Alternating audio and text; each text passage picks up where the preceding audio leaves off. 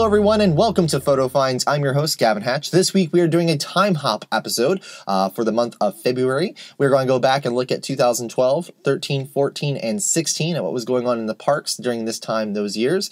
And we're going to skip over 2015 just because there was no Photo Finds at this time because we were going through a transition phase from host to host. So Nick Russo had left the show and I was taking over, and I took over March 10th. So my anniversary is actually coming up, which is pretty exciting, but we are not going to cover 2015 in this week's, or I should say this month's time hop, but let's start over at 2012.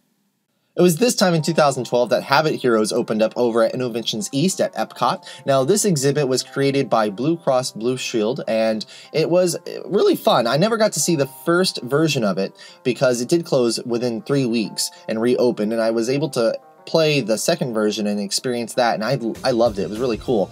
But the first version I never got to see firsthand, and it shut down because when this opened up, the whole premise was you are defeating and fighting bad habits that create you to gain weight, unhealthy weight, and to just not be healthy in general.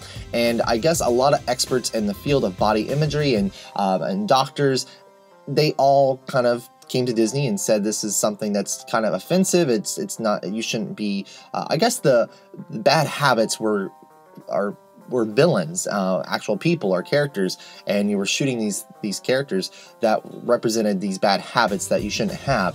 And I guess it just was somehow offensive, so it quickly closed. It opened up February 2nd or 4th, I believe, and then it shut down on the 23rd of February, so it was not open for very long. And then they went through a major remodel, and the actual structure of the building and the exhibit stayed the same, but it was more like the images on the screens and the characters and all that stuff was switched over and changed. Now, if you got to experience both versions, please, if you're watching this on YouTube, comment below and let me know what your thoughts are and what the differences were. The pictures we're seeing here, again, are of the first version, and it did change quite a bit afterwards, but I never got to experience that. So it's something that's really interesting, and it doesn't happen a lot. You don't see a lot of attractions open and close really quickly like that.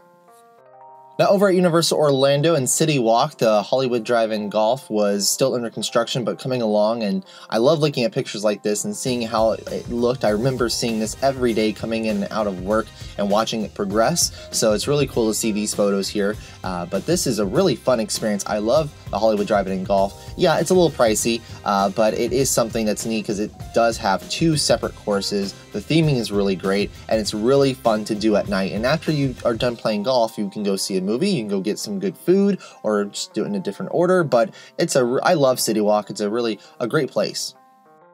Also at Universal Orlando in 2012, they introduced the celebration buttons. Now, this is something that Disney had been doing for years before, but Universal did start doing birthday and celebration buttons. I believe the birthday buttons came first and celebration buttons came after, but these are still something that you can pick up at guest services from time to time if available, or I believe even in some of the stores, such as the Trading Company store, Islands Adventure, or at the Universal Studio store when you enter the park at the studios. Let's jump to 2013 over at Disney Springs, what was Disney, or Downtown Disney I should say, the marketplace section. You can see that the old seafood restaurant that was kind of extended out onto the water there, that is completely gone now, and it's so interesting to see how that was there. And it was, 2013 was not that long ago. Also, there was the boat dock that took you on the ferry boats, and then there was also the Rainforest Cafe, which is still there, but it's gone through a major refurbishment and expansion, and they've added the lava lounge, and you can see here the volcano was going through some refurb. They had not added the fire effects to it yet, but we're in the process of doing so, and the Rainforest Cafe logo had not been put back on the side of the volcano. So this is, again, interesting to look at just because it wasn't that long ago, but it looks so different today. Now, while at Downtown Disney, Kevin Yee, who took these photos, was in the World of Disney store. He snapped this picture, which you can see this beautiful painting. It has Daisy as the Statue of Liberty in New York City, and you can see the Twin Towers and the New York skyline behind her. Now, this is in 2013, so it had been over 10 years since the 9/11 attacks, but they were still there, and I hope they're still there. I want to know if they are. If you off the top of your head know that these are still there, or if they have been removed or something has been painted over, comment below on the comments on YouTube, and I'm gonna go see for myself on my next visit to Disney Springs. I'm going to go to the World of Disney and look for this and see if it is still there. I hope it is. This is really beautiful, and but you never know. Disney changes things over so much. Now let's jump to 2014. You can see the long lines for FastPass Plus kiosks at all the parks, but here we have Epcot and also Tomorrowland, and this is something you really don't see anymore now since everything has gone digital and you can do everything from your phone or I guess services at the front of the park.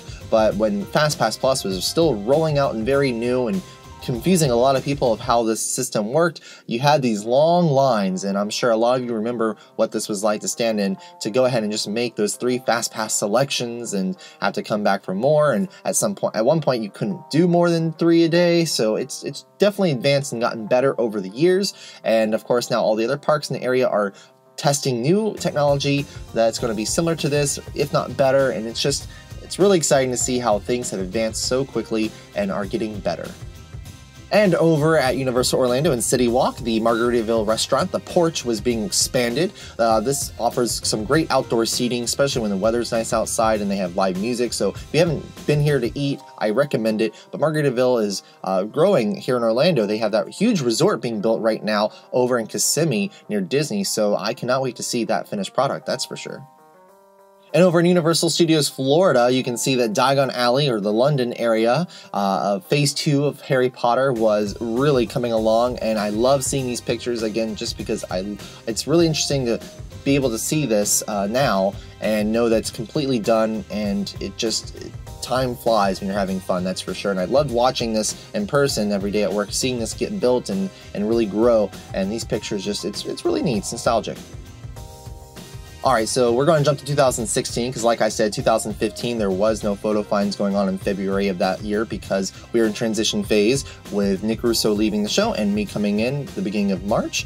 But in 2016, this week last year, it was announced that the Nickelodeon Suites Hotel was not being shut down, but it was being rethemed, and all the Nickelodeon theming elements around the resort were being removed. So the licensing for Nickelodeon, I guess they just Holiday Inn and them did not want to go ahead and have a partnership going forward. So they went ahead and decided over the course of the month, I believe they finished the transitions in April. So everything Nickelodeon related was removed by the end of April. But you can see these are just some photos from years ago of the resort in its prime, and I never got to experience and stay there.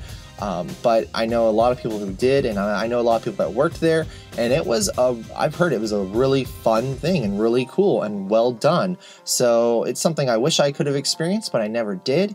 But looking at these pictures, it looks like it was a ton of fun, and I definitely miss seeing Nickelodeon really here in the Orlando area. I know we still have some of the characters in Universal Studios, but it's not like it was back in the 90s, and of course in the early 2000s when we had the Nickelodeon Suites Hotel. Now, what I want to know is, where is this time capsule? Is it still there? Is it gone? Where did it go? I don't think I've seen any literature about where it ended up, but I remember reading that it was going to be probably taken to Burbank to their studios or the headquarters of Nickelodeon, which is owned by Viacom, and I don't know. If you know in the comments below here on YouTube, comment and let me know, where is the Nickelodeon time capsule, because I can't wait to be there on opening day. Well, that will do it for this edition of Photo Finds. I hope all of you enjoyed this month's time hop. I'm a nostalgic person, so you'll have to excuse me. I love looking at old photos, pictures of things not too long ago, because it's just crazy how things have changed so quickly, and it's a lot of fun for me to do, and I hope you guys enjoyed as well. But make sure you subscribe to Attractions Magazine, and until next week, make sure you guys get out, you have fun, and you enjoy those parks.